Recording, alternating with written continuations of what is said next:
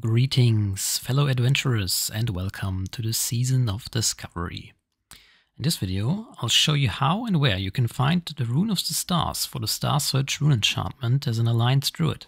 First, let's head to the northeastern part of the Wetlands. There we will find a Dwarf called Grugimdern at about 36.16 coordinates. He gives us a so-called Marshroom, which allows us to talk to his toad friend. You can find this toad friend in a pond to the west of the dwarf. After a short dialogue, this giant blue toad, called Wetlands, gives us the Rune of the Stars, which teaches us the Starsurge Enchantment.